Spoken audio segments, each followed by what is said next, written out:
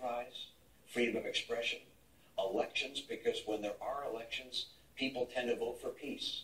They don't vote for war. So we want to promote those principles around the world. We recognize that there are places of conflict in the world. We want to end those conflicts to the extent humanly possible. But in order to be able to fulfill our role in the world, America must be strong. America must lead. And for that to happen, we have to strengthen our economy here at home. You can't have 23 million people struggling to get a job. You can't have an economy that over the last 3 years keeps slowing down its growth rate. You can't have kids coming out of college, half of whom can't find a job today, or a job that's commensurate with their college degree. We have to get our economy going. And our military. We've got to strengthen our military long term. We don't know what the world is going to throw at us down the road.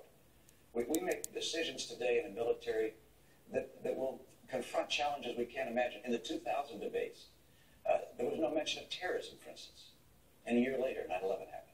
So we have to make decisions based upon uncertainty. And that means a strong military. I will not cut our military budget. We have to also stand by our allies. I think the tension that existed between Israel and the United States was very unfortunate.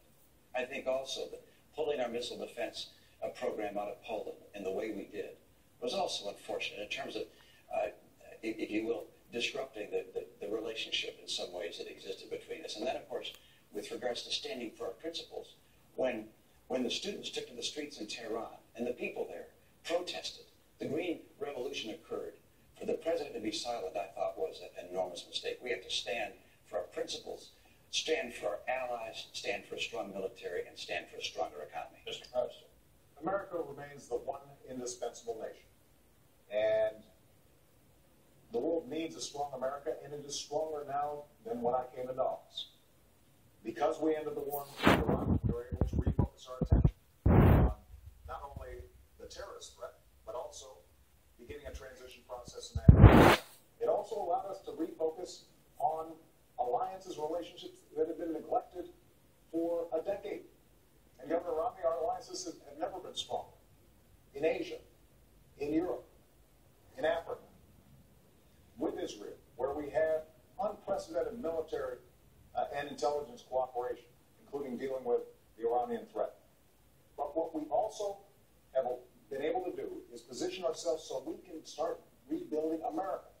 And that's what my plan does. Making sure that we're bringing manufacturing back to our shores.